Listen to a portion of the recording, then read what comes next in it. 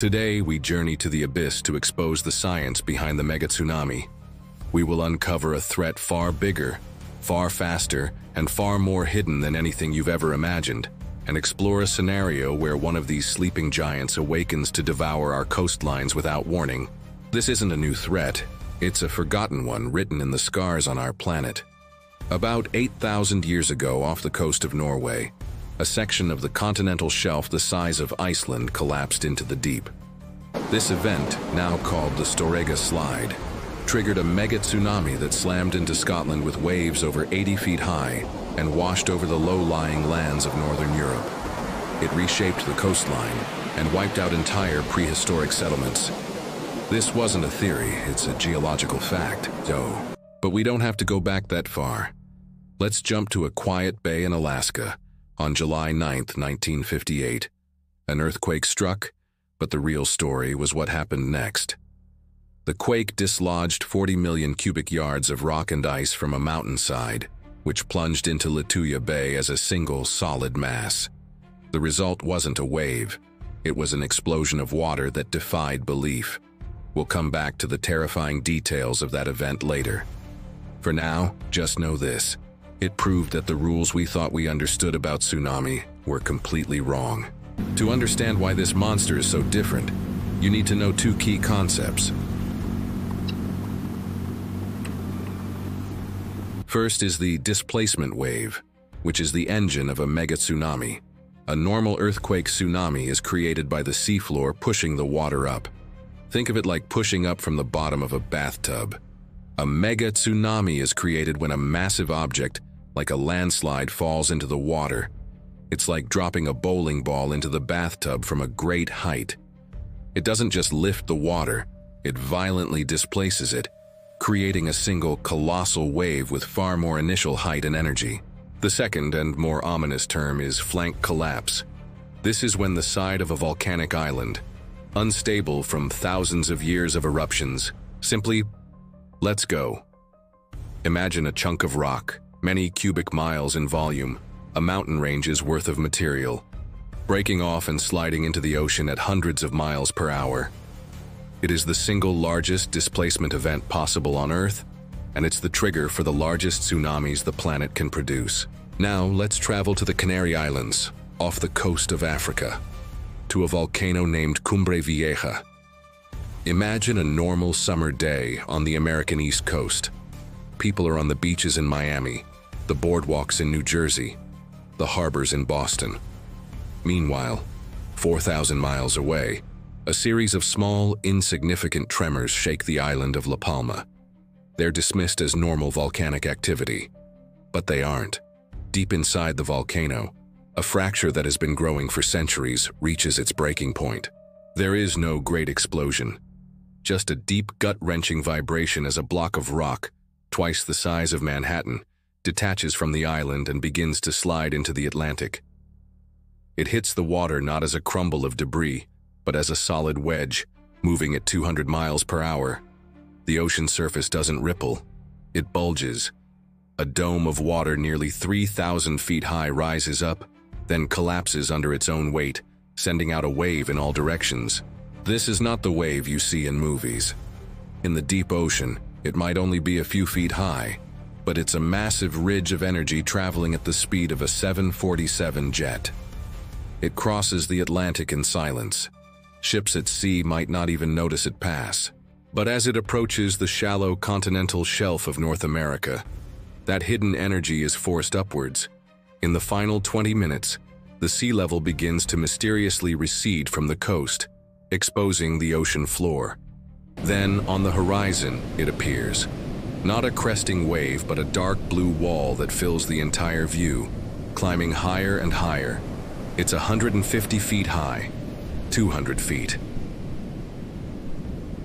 There are no warnings, no time for evacuation. This isn't a flood. It is a liquid battering ram that strikes the coastline with unimaginable force, surging inland not for minutes, but for nearly an hour, destroying everything for 10, maybe 20 miles from the shore. New York, Boston, Miami, gone. Wiped clean from the map by a silent monster born an ocean away. I know, it sounds like a doomsday movie, and many geologists would agree. The mainstream scientific view is that the Cumbre Vieja threat is vastly exaggerated. They argue a collapse would happen in smaller, separate chunks, not one giant block. They say the resulting waves would be much, much smaller, a fraction of what this scenario suggests. They tell us to sleep soundly.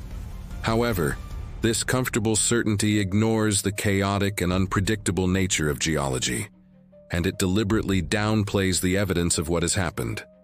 While scientists debate computer models, the Earth has already shown us its hand. This brings us back to that quiet bay in Alaska. The irrefutable proof that this is not fantasy comes from Lituya Bay, 1958. When that mountainside collapsed, it created a wave so large it is almost incomprehensible. How do we know? Two fishermen in a boat were caught in it. They rowed their boat up the face of this liquid wall, were carried over the tops of the trees on the far shore, and lived to tell the tale. But the real proof was etched into the mountains themselves.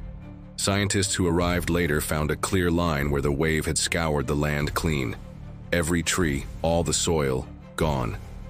That line, the high water mark of a single wave, was measured at an altitude of 1,720 feet. Let me put that in perspective. The Empire State Building is 1,454 feet to the tip of its antenna.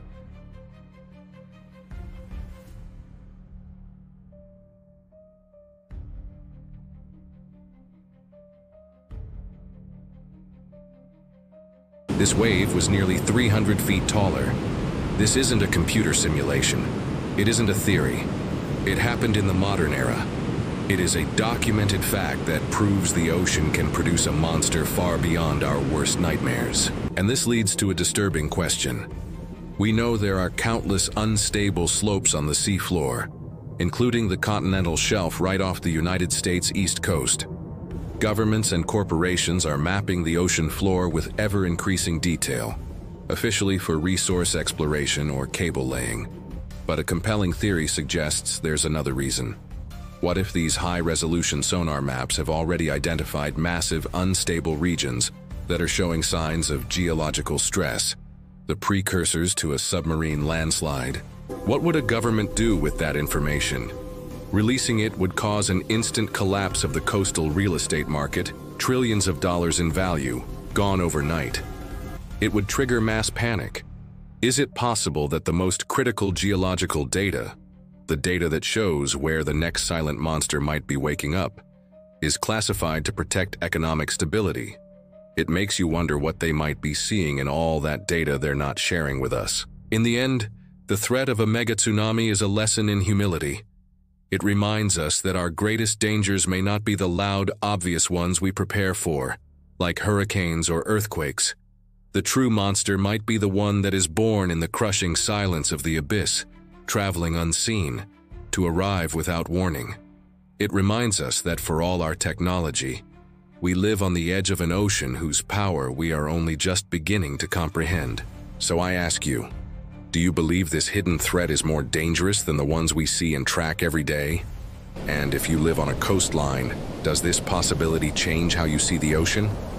Let me know your thoughts in the comments below. I'm truly curious to read them. If you enjoyed this deep dive into the planet's hidden power, make sure to subscribe, turn on notifications, and check out our other video, exploring what would happen if a supervolcano erupted, plunging the world into darkness. Thanks for watching, and I'll see you in the next one.